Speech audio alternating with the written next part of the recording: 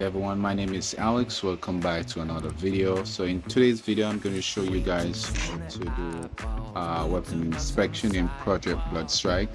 Most of you guys have been asking me in the comments how to do weapon inspection for each gun in Project Bloodstrike. So I'm going to just show you guys how to do that in just a minute. And if you guys find the video useful, don't forget to leave a like on this video. Alright, so from the menu screen, how to get this cool, how to get or have a chance to get this cool melee weapon. What you need to do is from the menu section of the lobby screen, get over to Mall. In Mall, where you see different items. It's basically like PUBG Mobile, which you can trade to open. So it will cost you 50 gold coins to open once, and it will cost 500 to open 10 times.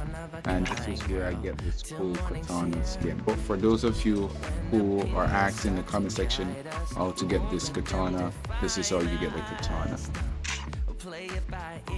Alright, so let's head over to training ground. Let's over to the range or training ground, which we will now show you how to do.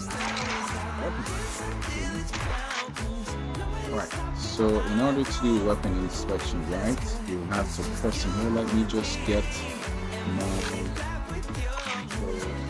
capacity for my in button. So let me just get this.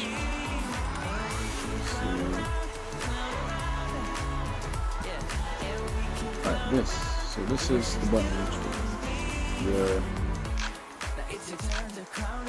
the reload button. So the reload button, you're gonna press on it, and that's how you weapon. And select your melee weapon, right, in training ground, or if you're in a match, this is how you same thing. Yeah, just look at that, that's so cool, right? Look at that.